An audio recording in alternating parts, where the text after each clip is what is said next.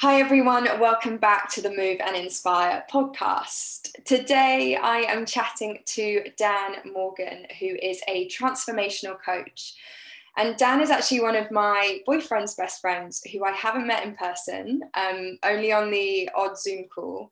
But I was saying just before we started that I really wanted to get more men on the podcast this season. So I'm really excited to interview you and to hear a little bit more about what you do.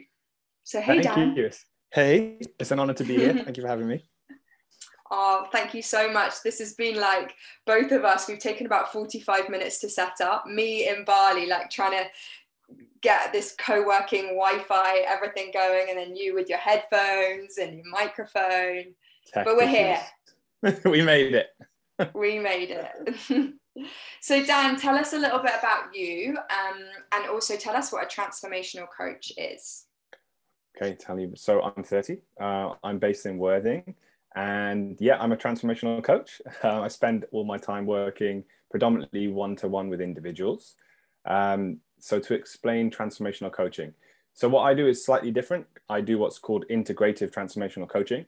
So as part of the packages that I put together, we do either a combination of transformational coaching, then with some sort of wellness. So whether that's breath work or meditation or yoga or body work. And I combine the two modalities to create a package that best suits the person I work with. So in terms of transformational coaching aspect, it really depends on the person. And we effectively transform one aspect of their life. So that might be relationships or their career or their confidence or belief systems. So it really depends on the person. And then we work on their chosen aspects. So when you start with a client, is it normally you who works out that one aspect, or do they sometimes come to you and say, okay, I really need to work on self-worth? So both. So often what happens when I work with people is we always have like an introductory, I don't want to use the word consultation, but it's the best thing I could describe it as. We have a 2-hour coaching call. And sometimes people will come with very specific outcomes in mind. They'll say, hey, Dan, I'm here at the moment. I'm in a job I don't like, and I want to leave that job and start my own business and move to Bali or whatever. And then the process that we go through then will be specifically designed to help them get from A to B across a specific time period that they have in mind. Other times people just come to me and they say something feels a little bit off, or I wish this could be a little bit better, or I wish I could feel this way, and it's a little more abstract. So I have some clients where they come with very specific goals in mind. So it's what I like to call horizontal coaching or A to B coaching. And it's very outcome driven. They come in at point A and they want to get to point B. And then sometimes I get people that come in and want what I call vertical coaching, which is often what you call deeper transformational coaching, which is where we're looking at belief systems, narratives that they may have that are outdated and this sort of stuff. But in my experience, usually what happens is the people that come in for A to B often go on a vertical, and the people that come in on a vertical often move A to B. So it always ends up being, a combination of the both. Sounds like such an interesting process. Is it something that you went through yourself? Like, did you have a big transformation, and did you also have a coach helping guide you through it? Like, what made you decide, like, this is what I want to do for other people? So numerous transformations. So my first one, I am a musician and a singer and songwriter. So I was in a band for many years, and that was my thing was music. And then at the collapse of my band, which would be another cliche story to tell of band breakups, but it went horribly. So in that process, for a long time, I lost 4 of my best friends. So for anyone that's I'm sure everyone that's listening to this can imagine it's like having a family, a separate family, or a group of best friends. So when you go through the breakup of a band, dependent on how that breakup goes, it's also like breaking up with 4 of your best friends. So that in of itself was a real shock to the system after, well, my whole life doing music and 6 years with that band. So I ended up becoming a promotional events manager for the uni that I went to, which was like a specialist music school.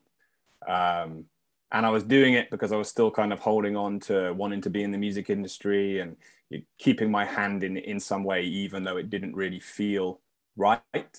And with that came a lot of a lot of late nights and a lot of drinking and a lot of things that weren't really aligned to me, but it was part of the industry, so it was something that I did. So the first wake up call was when I was like, this isn't right for me. I need to do something for me. So I went and did my first yoga teacher training in Costa Rica. And I guess my first transformation happened there when I realized that I'd been living a very unhappy life for over 2 years post band. And I came back. I said no to a promotion in that job role that I had, funnily enough, to move to Brighton at that time. I said, no, it's not what I want. I moved back in with my parents, and I decided to go after the full-time yoga teaching gig. So my first teacher and coach really in that regard for a transformation was the lady that led that training, and her husband. So Marion Wells and Ron. So they were my coaches in some regard for that transformation, and all the people also that were on that training with me really facilitated my first change. And then when I came back, that's when I hired and met, like, it was an accidental meeting at a gym that I met my first coach, who I then worked with for the next 2 years whilst I built my business as a yoga teacher. So the initial transformation and unhappiness and deciding to do something about it was triggered by me thinking this isn't right. Then it was facilitated by all the lovely people that I met on my training. And then when I came home and perchance met this coach that I met at the gym, he then really helped facilitate the growth of my business and direction. And I was looking up to a lot of people, you know, like Keenan McGregor and Dylan Werner and Patrick Beach and Dice and all of these amazing people traveling around the world teaching yoga. And I was like, wow, I would love to do that. That feels like something I want to do. How could I possibly do that when I'm living at my parents' house in Cardiff? And at the time I had 3 jobs. I was working in a cafe 7 days a week, like shift work. And then I had a Saturday job at an estate agency. And then around my shifts, I was teaching early morning yoga in the evening. And eventually through working with him, it became more yoga and then less cafe until eventually it was full-time yoga. And I had aspirations to, you know, to become an international teacher or to lead a retreat and all these sorts of things. And through that process of working with him, I did everything that I said I wanted to do. And it was through that process I was like, wow, there's really something to this coaching stuff. I would love to be able to offer that for someone else. And I knew it really supported the work that I was doing for myself in my yoga practice. It brought what felt like a more active component, a more proactive component in the world outside of being on a mat, that really allowed me to bring the two practices together. And that was the start of me realizing that there was something big to share in the combination of different modalities that really support each other. I had quite a similar thing actually. When I started yoga, it was basically the same time as that I was doing a lot of therapy. And so yoga made so much more sense because I was doing the therapy and I was being taught about mindfulness, things that I just had no idea about before. And I think, that having both is like such a great way to open your mind, and also for me to understand the spiritual side of yoga a little bit more, because again it was like this new thing, like what is shavasana, why are we lying down at the end of a class doing nothing, why am I not out the door, and then understanding like, oh, but this is a moment I could be mindful and check my breath and stuff that I was learning in therapy. So I can totally relate with that. Having both things is really, really helpful. So something, go on. No, I was just going to say what's lovely is the embodied practice of yoga. And like you were saying, of moments of stillness and checking with your breath and being really present with where you're at a given time is very much heavily supported by the coaching process, in that the coaching is just basically a big mirror for everything that you want to see and everything you don't want to see.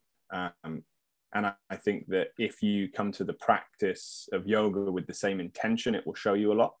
But what's great with having a coach or going through the coaching process is then you can't hide. You can't hide from the stuff that comes up, or you can't bypass it or you can't work around it.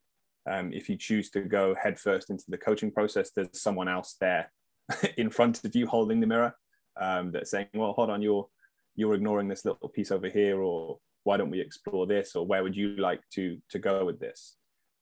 So that, yeah, just echoing what you were saying about the lovely combination that they both bring lovely elements together, that they work very synergistically. It's a great thing.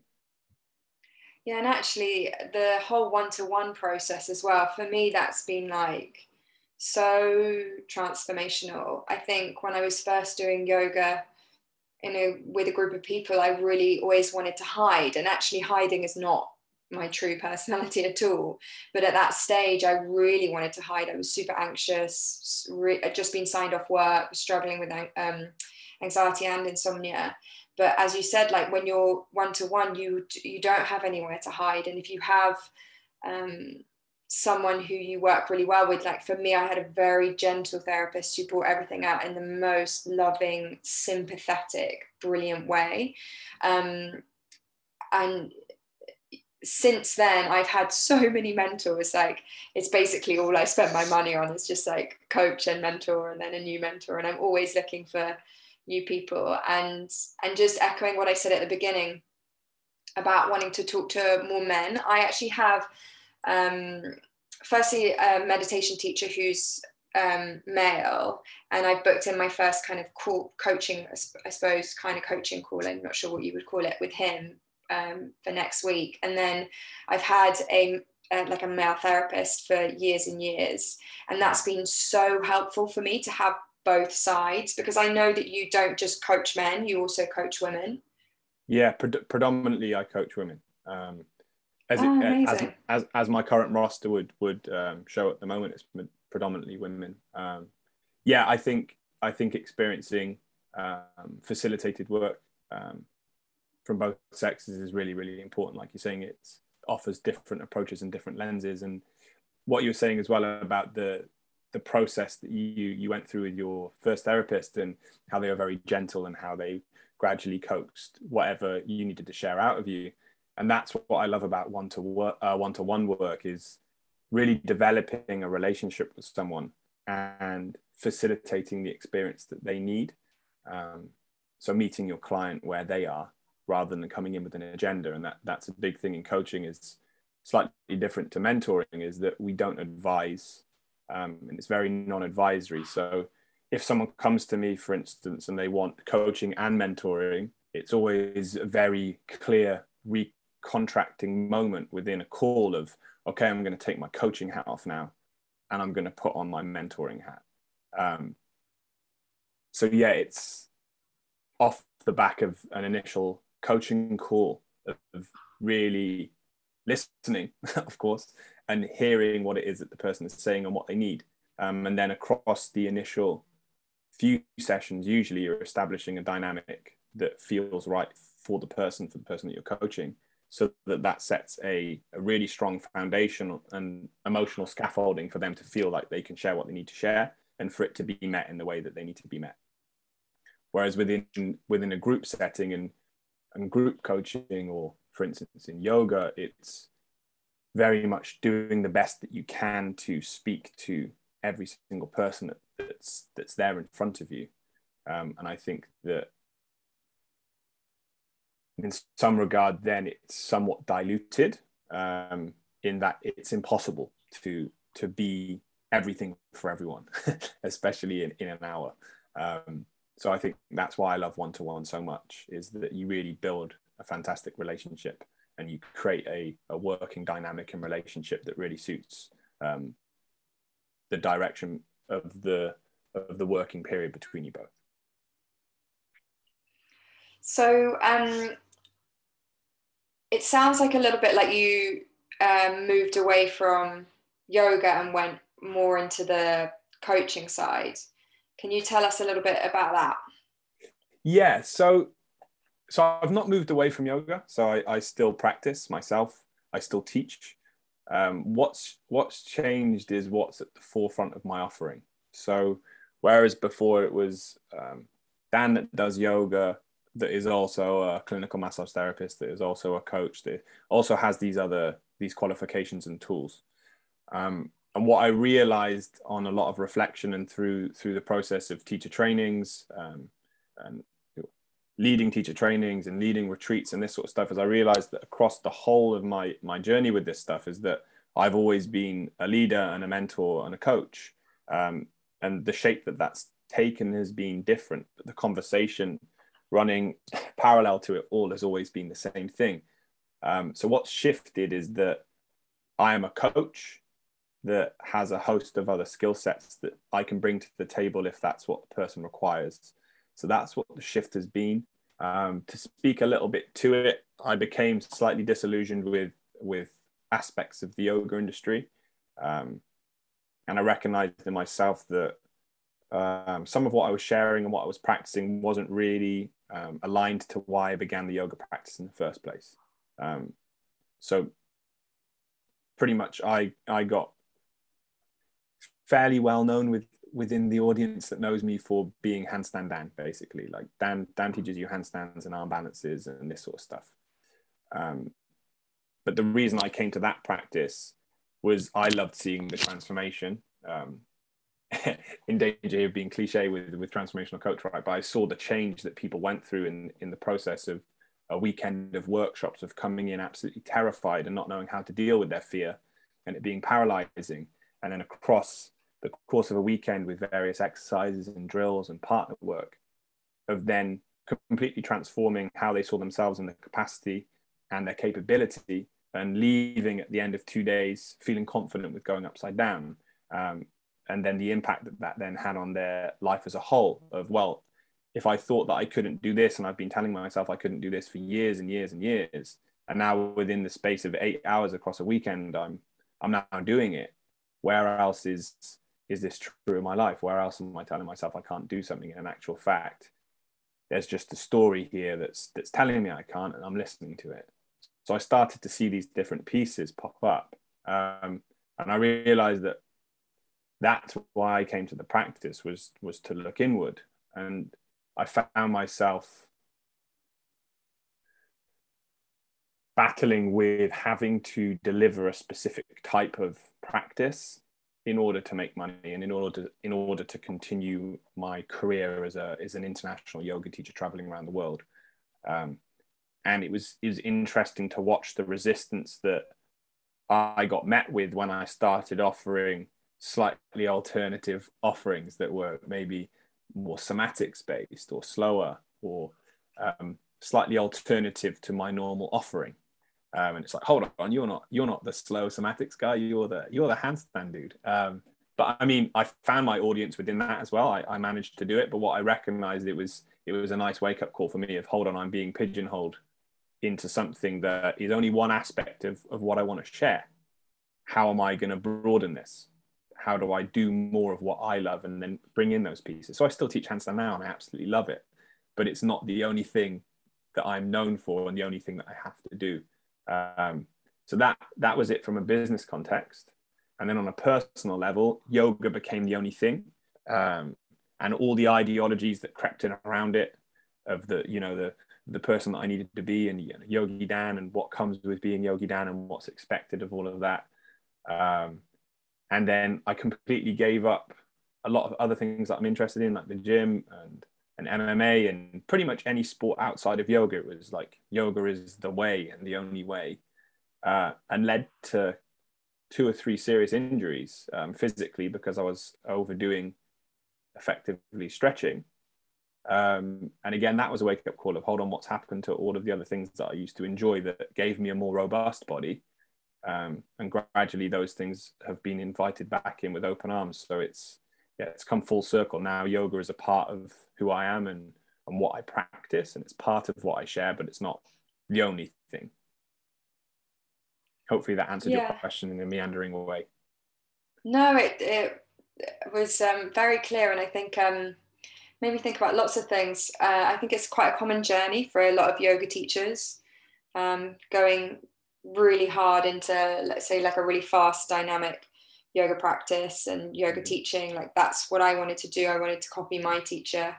And then out of it came so many other avenues. But also, yeah, that it just reminds me of balance. Like, just because we practice yoga doesn't mean we can't practice other things. Like, strength training is just brilliant for people who are doing a lot of yoga, because as you said, you got injured, I've been injured, so many yogis are unfortunately injured. So I think I talk a lot about this with Jay as well, like that sense of balance, like not having anything at an extreme.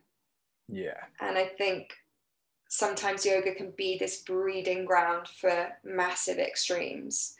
Yeah. So just moving back into like the coaching side of things, I firstly, I'm really enjoying your Instagram videos. I took a little deep dive last week. Thank you very much. And there's one with you taking the last piece of chocolate and having chocolate all over your face. Yeah. So let's talk about conscious communication, because it's something that I am really fascinated by and really trying my best within all my relationships. Just any thoughts around conscious communication, what has been really helpful for you, and maybe you could give an example of like a particular circumstance or a particular relationship that might have been tricky that you of course use this. So it was taught, the big turning point was actually on the first coaching training that I did, and they really started talking about obviously the importance of language, and it was more an application for how you speak about yourself. So being really careful with your language around how you talk to others about yourself, how you talk to yourself, and really connecting to the impact that can have in terms of developing stories or belief systems that are going to negatively impact you. And then they started to speak more and more, well, if this is the impact that it's having for you one-to-one with yourself internally, is what's the impact that it's going to have with other people. And part of the course that I did was exploring what's called the drama triangle, and how our behavior, whether it's verbal or our body language, can trigger a response in another party or parties, dependent on the situation that you're in, whether it's one-to-one or a group. And it was just very interesting to look at that dynamic of we're wanting to stay in what's called the adult, where, you know, we're measured and we're not ego driven, we're not emotionally charged, we're very balanced, to use the word of the day, right? And then often where we find ourselves is in one of the three corners of the triangle is persecutor, rescuer, victim, right? So persecutor, rescuer, victim, and then dependent on where the other party is positioned themselves in the triangle is more likely to trigger a certain response from you. So you're either going to be an overbearing or a critical parent, or you're going to be a rebel child or a submissive child. And it will take the shape in you moving into one of these spaces. So we did a whole module on a lot of this communication work and trigger work, and how you can recognize when you find yourself in a triangle, or recognizing the behavior of someone being in the drama triangle, and how to step out of the triangle back into the adult. So it was that whole learning process that made me very cognizant about how I was talking to others, and what emotional headspace I was in when I was delivering or saying what I was saying. And since then, any relationships I have with friends or with my partner Eve, fantastic mirrors for recognizing when that comes up. So the whole chocolate video is kind of a light-hearted touch on that, of recognizing me in that moment of slipping into basically behaving like a child. Well, you took the last piece of chocolate, that's not fair, blah blah blah. I'm going to take my unhappiness out on you now with my language. So yeah, to the short version of this was, it began on my coaching course. That was when I first became very aware of the power of communication, both positively and negatively. And then everything since, it's like seeing behind the curtain of now. It's like, oh yeah, I'm in the triangle again. It's time to step out. it's just that awareness. As soon as you start having discussions about nonviolent communication or conscious communication, you start to see it pop up in your own language so much more, and it's like a constant check-in with yourself, and also recognizing the behaviors in other people around you. It's very interesting. Yeah. Did that answer your question? Yeah, out of interest, because I'm yet to meet Evie, is she interested in like in all of this? Like, is this something she works on, or is she like, don't you coach me, Dan, when you're in a conversation, or like, yeah, how does that play out? Both. I would never coach Eve. Yeah, and she does say that. Like, if she gets a sense of me kind of stepping into coach mode, she's like, nah, you're not going to be my coach. So she checks me on that, firstly, I would say. But no, she's very much into all of this, and she does so much self work. So it makes it a lot, or very easy for me as a partner, for us to have these conversations in a healthy way, and in a way that really nourishes and supports our relationship. So it's great. She's very interested in me sharing my coaching stuff, but as her partner, not as a coach, right? So it's like, oh, I was reading about this thing today. What's your thoughts on that? And she's like, oh yeah, I love that. That's great. Whereas if I came in and I tried to do the whole coaching piece on her, she shut it down in an instant. But yeah, hopefully again that answered your question. She's a she hosts women's circles. She specializes in women's and pregnancy yoga, so she's very much in this space as well, just in a slightly different area to me. Yeah, that definitely makes it a lot easier for sure. Yeah, for sure. Speaking about conscious communication, about how family are often a fantastic group of people for you to start recognizing how all of this stuff pops up. It's like, I was going to say that basically, if you want to know what your triggers are, and if you want to find yourself in good situations to learn to practice this stuff, you're always gonna be able to do that around your family. If you think you've got your shit figured out, go home at Christmas and try not to have an argument at all. And it's I really love, for me being with Jay, and knowing that he's got like you and I would say 2 to 3 other super super close guy friends, and I know that when you guys get on the phone, like that's you gone for 2 to 3 hours, like you really schedule great time, and I feel like you just have this really wonderful male relationship that I think is actually quite rare. I don't know if you have anything to like add to that in terms of your other male relationships, but it's something that for me as a girlfriend, it feels really good, because it's like, okay, he's got his people he can go to, because I think often men don't have that, and I actually haven't necessarily had that so much in relationships before. So it's a great feeling to know that your partner is really supported by other people. Yeah, for sure. That completely resonates with me. I love that I have people like Jake in my life. And yeah, I have a good group of men that I know any of them I could call up and have those interactions with. But funnily enough, I was talking to Eve about this last night, in that so many men don't have that. They don't have friends that they can call up and have those deeper conversations with. It's always very surface level to some degree. And that's something that's very important to me and Jonty. So me and Jonty are currently in the process of setting up a men's circle for that very reason, is that we both feel that there's not enough men's facilitation work or men's groups out there in the world where you're providing a space and a community of other like-minded men that are there for one another to have those more challenging conversations and those more supportive conversations. And I think it's so important. And like you said, knowing that Eve attends and facilitates women's circles, that she's got fantastic friends that she can also call up and receive that support, because there's some things that she would probably want to express and share with other women before coming to speak to me about it. And I completely respect that I'm never going to be her first port of call for every single challenge or issue that she experienced in her life.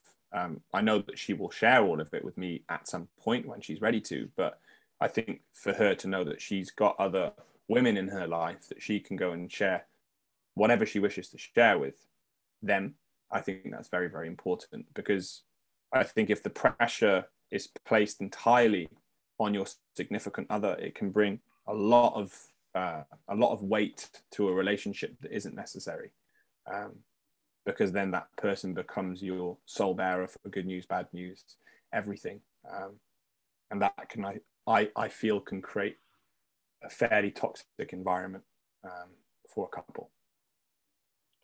Yeah, Esther Perel talks about that a lot, like not asking your partner to be your lover, your financial advisor, your soulmate, your best friend, your just everything. 100%. And I think that just really moves towards like a healthy, more balanced, as that is our word today, relationship. Exactly. Yeah, because it requires a lot of shifting gears and adopting different headspaces and outlooks requires a lot of energy. So if you have to play all of those roles for your partner, it can feel like you're never playing the role of just being the boyfriend or the girlfriend, right? You're the coach, or you're the financial advisor, or you're the savior, or you're the chef, or the this or the that, and spending very little time as the role of, hey, we're just two people that love each other and enjoy each other's company, and a lightness. If you're playing every single role that exists, there's always a lot of weight on the relationship. Yeah, and something that I actually explored in one of my interviews with my male meditation teacher, I was asking him about like maintaining desire in a long-term relationship, and like one of the main things is don't ask them to be your everything, because otherwise you're each other's like moms and brothers and sisters. It's like not the relationship that is gonna help you have that desire and that excitement when you're, let's say, living together all the time. So I do think that's really interesting. And also, again, another really good thing I think for people to talk about is that can be really difficult in relationships. I think in our heads we're like, oh my god, every other couple is having sex like 10 times a week, and you're like worried about your relationship. And actually, again, if we can share these things, everyone goes through difficulties with desire, but that was definitely something that stood out for me, of like, try not to get your partner to be everything. Yeah, it's I obviously can only speak for myself and loosely without naming names with clients, but I think that's the realization that a lot of people arrive at when they find themselves in a relationship that's great and that serves them, and will have its ups and downs, but they realize that they're in a fantastic, loving, nurturing relationship. Is that in hindsight, for me to look back, all of the relationships that I was in prior to Eve that went wrong or went south or didn't quite work out, was I came into the relationship with an expectancy of them needing to be something for me, or vice versa, stepping into all of these different roles, rather than us coming together as two individuals that recognize we've got our own stuff and how to handle our own stuff, and being very transparent and communicative about our stuff and supporting each other, but not placing that stuff on the other person and expecting them to be the fixer of it all. And in doing the work that I do now with coaching, of expectancy, pretty much, it can be very damaging for many things in our life. If we come in expecting things to be a certain way and expecting someone to be a certain way or to fulfill a specific role, that it can have detrimental impact. And then placing outside expectancy of what a relationship should be, right? The shoulds of sex 10 times a week, and date night every day, and never argue, and all of these different things, and like couples that work out together stay together, and like all of this stuff you see, the holiday romances on Instagram. I think it just perpetuates all of that massively, of people come into relationships thinking it's going to be all roses, and then get hit with the reality of life that we're all incredibly complex, and that no one's going to truly understand you as much as you understand yourself and expecting them to is a recipe for disaster. I love how this is going in so many different directions. I want to go back to family, and something that I also noticed from one of your Instagram videos was about adopted behaviors and trying to get to the root of like understanding, is this belief my own, or is it something that I've learned through my family? So I want to ask you, how do you figure out, like, is this belief behavior something that's true to me, or is this something that I've literally just inherited from someone, from a caregiver? Great question. So introjected beliefs and behaviors are really, really interesting. I'd say the biggest thing that someone could do without a coach or a therapist would be to look at their values and to do a deep dive on what their values are present day. And what I found through being coached and coaching is that needs to be a regular checking in process, because they shift so regularly. So when we start to explore value systems and we start to see what in our life aligns to them or doesn't align to them, that's a great starting point of like, hold on, I'm in this job that doesn't align to any of my values. Where's that come from? And then we start to look at the belief systems that support that, of like, oh, you need to have X job because Y. You need to be in a 9 to 5 because it's important to have security, and it's important to have a regular paycheck, and your job isn't everything. You can enjoy yourself on the other 2 days of the week, right? And then you can start to dig into, well, where did that belief system come from? And then often you can start to explore a little further then in, well, what was I being told at an earlier age about how things should be and how the world should look and how I should behave? Lots of shoulds. So look at your shoulds again is another thing. When you start to explore your sentences around how things should be, you also start to see then whether or not these are learned narratives or learned behaviors or learned beliefs that you've inherited as you've grown up through life. Having a coach, and this is going to sound very coachy of me, but having a coach is very useful because, as I said, they provide a mirror and they ask great questions to help you start to see, actually, well, do I think that is that something that I do believe because my actions would say otherwise? So when you've got someone pointing out the flaws in what you're saying versus what you're doing, or vice versa, or how you're behaving, you then start to see the inconsistencies between what you say to yourself, what you say to others, what you do, what you don't do, what you believe, what you don't believe.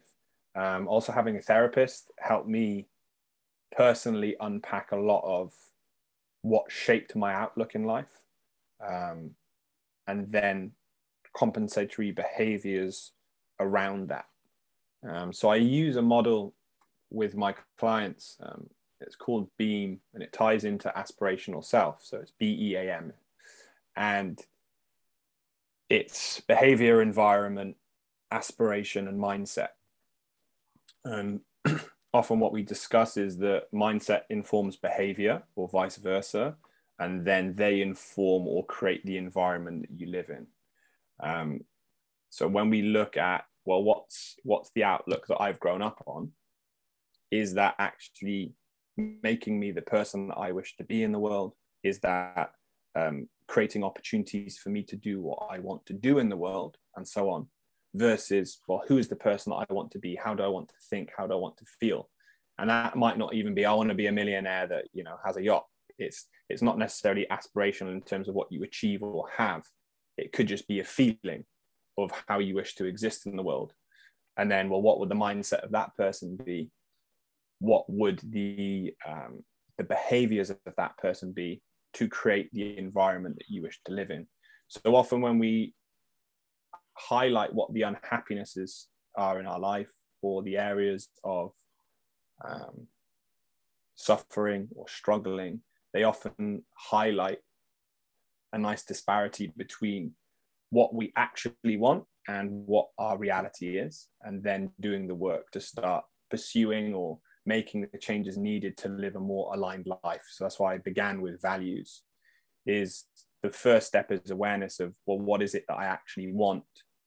If I remove all of the noise around me from what other people are telling me that I want, or what I need to do or should do, and really connect to who I am and what I want.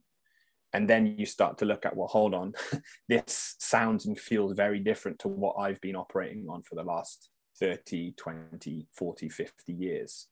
Because people can spend their whole lives living out belief systems that they were given when they were 4 or 5, and they never question it, and then wonder why they're unhappy in their life. But until you're able to create situational awareness for yourself, or have someone else to facilitate and challenge you and to question why you're behaving the way that you are, doing what you do, or believing what you believe, it can be really tricky to kind of uncover all of those little narratives that hide at the back of our minds. Yeah, it makes me think that one of the things that I think is really difficult is because it's not just immediate outside influence. It's like we've had these things in our head for years and years and years. So our feelings are battling with our heads. There's that, like, I get that sometimes. And something that I've been really trying to do recently is like go with, like, what's the feeling, rather than like what's the story I'm now creating in my head, because normally the story is like some kind of fear. Yeah. And then it goes to the like, I should do this, or I have to do this, rather than I want to do this. And I think just going on to the fear thing, because this might bring up some thoughts for you, like a lot of the fear is around identity, and you touched on that in terms of like, but I'm handstand Dan, I can't be now coach Dan. And like, what would that mean? Yeah, what would that? And we all think that people like care enough. No one cares really. And like, I think I can't remember who said it. Maybe I heard it on a podcast or something, that like we have the right to change our identity as many times as we want to. Like nothing has to be fixed. It's just our ego that is like saying, but this is the person I am, and this is how everyone knows me. And actually shifting your identity. And I've had a few identity shifts, whether it's from like working in TV to being a yoga teacher to being married to being divorced. You know, there's all these identity shifts we have, and that's okay. And I don't know if you have any thoughts around that, or any processes that might make that easier, where we can step out of that fear-based mind kind of story, rather than like getting into our gut. Yeah, so there's a few things that came up when you were talking then. I'm trying to remember all of them. I should have a pen and paper. So yeah, fear narratives are a really, really interesting thing. So I'll start there. So there's another exercise that you can do that's really nice. That's basically, what are my sentences?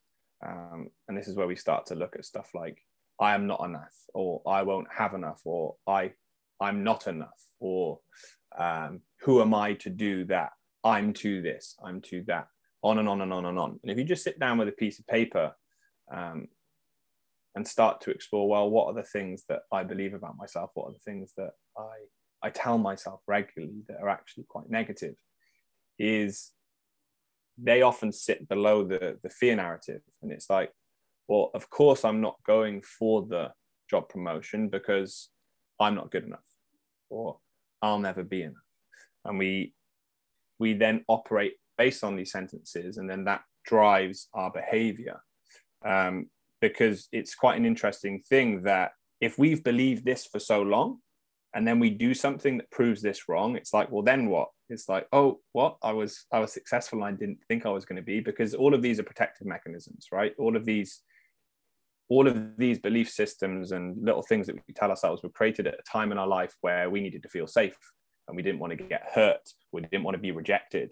And so these have been protecting us for a very, very long time, which is why undoing these belief systems and establishing new ones can be really, really terrifying, because it's like, well, hold on, this has been serving me for a really, really long time. It's been keeping me very safe. And then the question to ask then is safe how you want to live your life? And is safe holding you back? And what's the fear? What if you do something different? It could go terribly, but it could go fantastically. So the first thing I would say is exploring your sentences really gives you a deeper understanding of why the fear is creeping in. It's like, okay, I'm scared about this thing because this thing over here is either going to make me challenge one of these things over here, or it's going to prove one of these things wrong. And then who am I without that belief system? If I've been living X number of years on this planet, doing my thing, believing that I'm not good enough, or, you know, silver medal is fine, or any of these other belief systems that you might start to uncover, is you have to prove these wrong if you wish to do something different, or you need to unpick all of these if you wish to do something different. So these will inform and really educate you on where your fears come from, and where it's being established. Is that fear of success? Is it fear of failure? Is it fear of rejection? And you'll see a lot of fears attached to your sentences. So hopefully that will help individuals start to unpack some of this if maybe they're not ready to work with a coach or a therapist, which is what I would recommend, but starting to explore what are my sentences and then what are my fears can really start to open the lens on why it is that you operate the way that you operate. That is one thing that I would say. I'm trying to think about, could you repeat the question? If you can remember what I asked now. I know it's about fear, and I know and identity. I was kind of talking about identity. Okay, yeah, I can touch on identity. So I guess expanding on what I was just saying is, in terms of formulated identity, is if you have a number of different sentences that I touched on of I'm too this, or I'll never be enough that, or I won't be enough to do that, or I'm not smart enough, is these can really shape the person that you believe yourself to be. And in doing so, then, as I said earlier, it informs your behaviors and your decisions and the environment that you create around yourself to support the identity of the person that you believe yourself to be. So I'm trying to give an example of this. Let's use handstand Dan. It's like, right, well, I'm handstand Dan now, so I only have to take upside down topless handstand photos, and any workshop that I do needs to be about handstands or arm balances. And then we go deeper on a level of I'm a yogi, so therefore I need to eat certain things and not eat other certain things. Or I need to wear certain clothes. I need to get a top knot. I'm using myself as an example, but you can see how just one little belief system of how I should be complete. I need to wear harem pants and sleep in a hammock and travel around the world, and, you know, who needs money, and all of these other things that I started to tell myself. The deeper I stepped into this belief system of that was the role that I need to play, and that was my identity, and therefore everything that I create around that needs to support it. My environment needs to support it, my belief systems, my relationships. Oh, I'm a yogi, so I need to be friends with other yogis. I need to only go to specific restaurants, right? I need to do this sort of stuff. What would people think of me if I stepped outside of that and did something different? And yeah, that's why it can become a massive trap. And it's why this is what I was going to share. It's there's a fantastic coach, a guy called Steve Chandler, who's known as the godfather of coaching. And he talks about how everyone thinks like coaching is like climbing Everest in your underpants. That's all just like setting incredibly outlandish goals, and like, you know, you're rubbish if you're not setting big goals, and it all needs to be big or go home, and blah blah blah blah blah. And then he goes on to talk about that actually a lot of coaching is just like like, what underwear should I buy, rather than worrying about Everest or worrying about hiking up Everest in your underpants. It starts square one. And it's why a lot of people, because of this belief that coaching needs to be this big like event, they come to coaching with the expectation that it's like, oh, well, I've had belief systems for 40 years. Let's just I'll talk to you for 1 hour and like, poof, they'll be gone. We'll unpick them and that's it. And it's like, well, you know, if it's taken you 40 years and a lot of work to establish an identity and an environment that allows you to keep believing the stuff that you tell yourself, you better believe it's going to take a little bit longer than one session to start establishing new belief systems and to create a new identity for yourself that you believe is more fitting. So it's quite interesting. So what I would long-winded way of saying is it takes a lot of patience and a lot of perseverance to really work at this stuff. So the process I take through people through is awareness, and then aspiration, and then action and accountability. So whatever it is that someone comes to work with me on is usually, it will follow this kind of 3-step process, but obviously applicable to whatever it is that they're coming to me about. But to keep it to relevant to what we're discussing, the first point is, well, awareness. What is going on? What are my belief systems? What am I scared of? What's the fear narratives? What mindsets is that creating? What behaviors is that creating within my relationships, within my work? And on and on and on and on. And then what environment has that created for me? And what's the identity that I have within that world, within that environment? And then going back and saying, well, the sentences are this, I'm scared of this. I'm fearful of being successful because I might disappoint this person if I am. And you start to unpick all of this stuff and you're like, wow, no wonder I'm having a really hard time changing jobs. The seemingly simple thing is no longer simple. So then it's breadcrumb pieces. What can I do? What small thing that feels uncomfortable, but I have the courage to do? And then that building a new way of being and enough evidence that you're going to be safe to be a different way or to live a different way. It's not, oh, I'm over here and now I'm just going to jump and land over here and there's going to be no problems. So I talked about this to a client recently of, you can make big jumps. It's not to say you can't, but it's like a meteor, right? And the meteors move from one space to another, but people forget about the little tail of fragments that follow behind the big meteor. It's like, you can do big jumps and you can make quite seemingly large leaps, but then expecting there to be no residual aftermath of the person that you were before, the beliefs that you had before, is going to really trip you up. So it's just having this awareness that this work is always ongoing. And like you said earlier, like I always got mentors or different coaches. It's the same with me. I have a therapist, I have a business coach, I have a PT, I have a coach. So I've got different people helping me with different areas of my life for that very reason, is that the work is always ongoing. And like you said, identities shift regularly, and it's completely normal for that to happen because we're always evolving as people and we're in different environments and different people come into and leave our lives. So understanding that it's always changing and you're having to remap and remodel and remold, as long as you're aware of that and you're willing to do the work each time that takes place, it's going to be a lot easier than thinking that it's going to be a joyride and it's going to be, yeah, I'll just see a coach for one session, that's fine, and then the work's done. I'm complete. I don't need to do any more self-work. And that's the thing about, again, this work, it's like, it's not the quick fix, it's not the pill, it's not the, it really is step by step and a lot of work.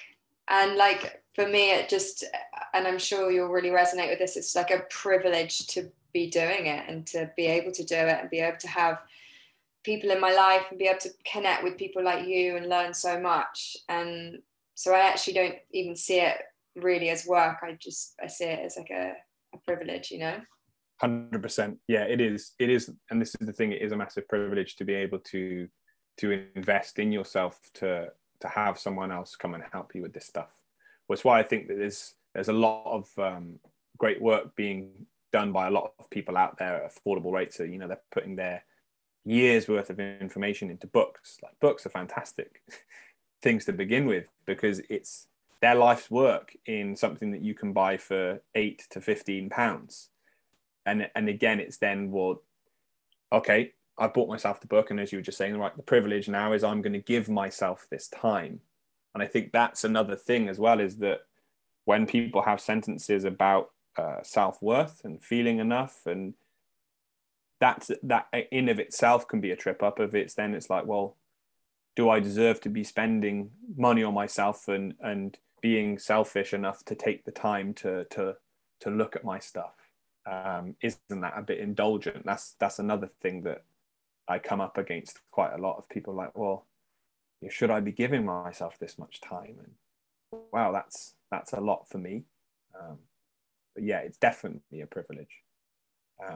And certainly conversations that I have a lot about people feeling like they can give themselves that time to explore. There's even just to explore what's going on and to see how they might want to be happier or to try something different. That in of itself is a big hurdle for a lot of people, just to think like, oh no, actually, I deserve this. I deserve to buy myself a book that might make me happier.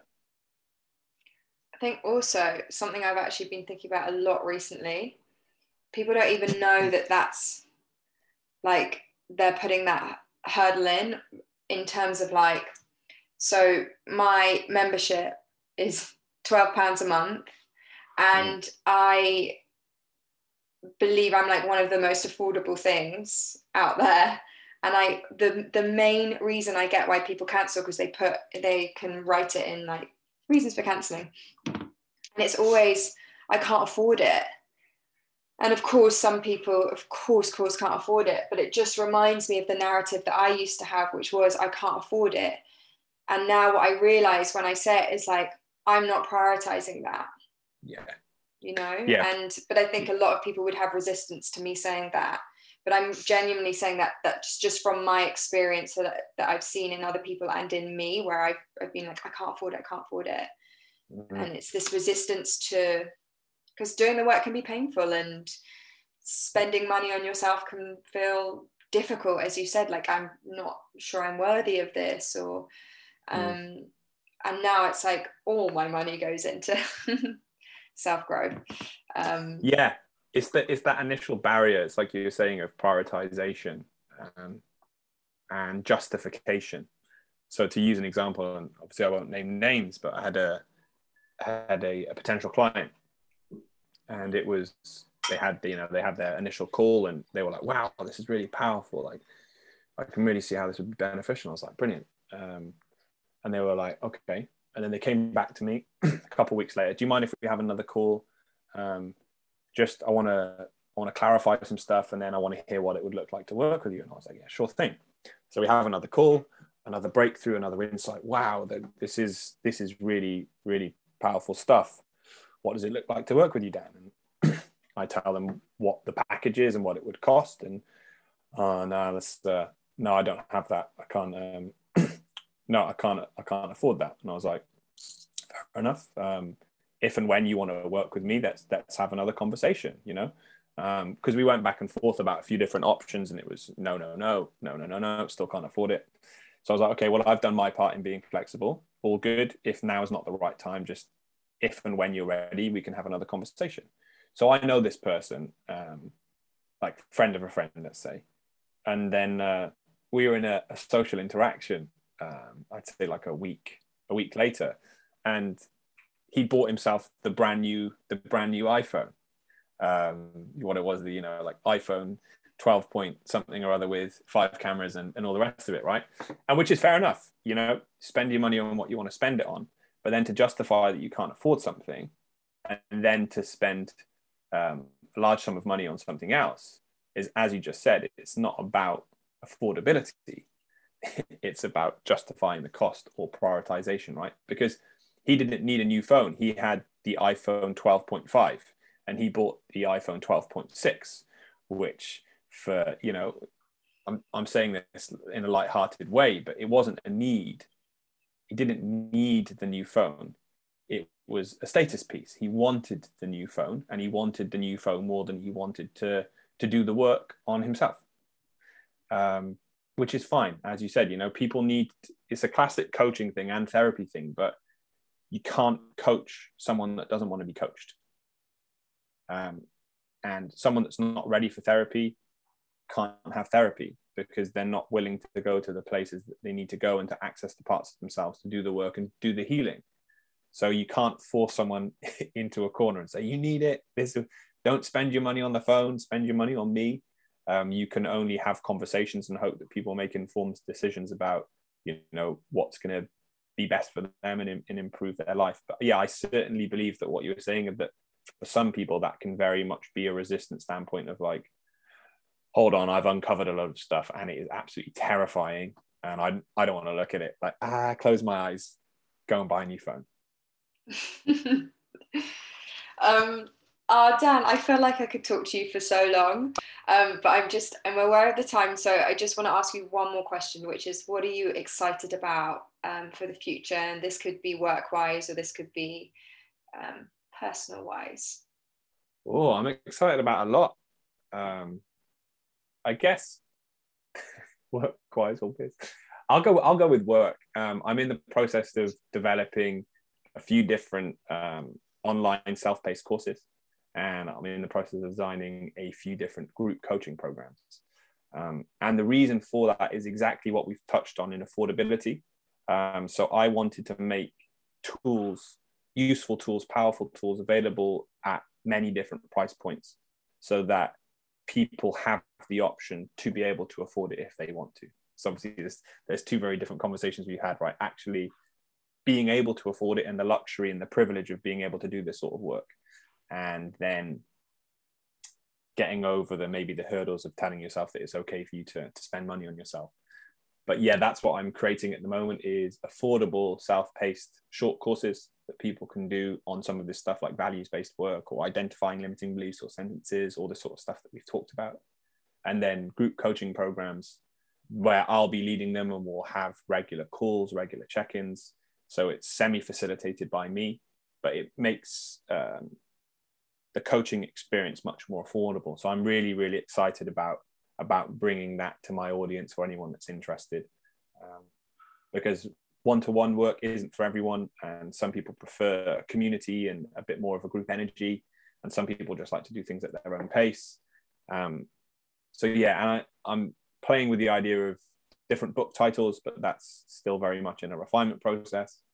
And men's circles, so I'll be starting them soon, as I mentioned earlier with John T. So there's a few things business-wise on the horizon that I'm really, really excited about. That sounds amazing.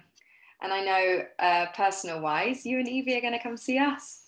Yes, we're trying to get to Bali. Yeah, we're in the process of buying our house at the moment as well. We're both very, very excited about that. Yeah, just excited about life. I think that's the best way to put it. Like I'm very, very happy with Eve and with the group of friends and the community that I have where I live, and the trajectory of my life, and yeah, I don't have any complaints. What a lovely place to end. Thank you so much, Dan. You're welcome. You're welcome. Sorry about all the headphone issues. Oh, it's all good. We got there in the end. Yeah, thank you so much for having me. Not at all.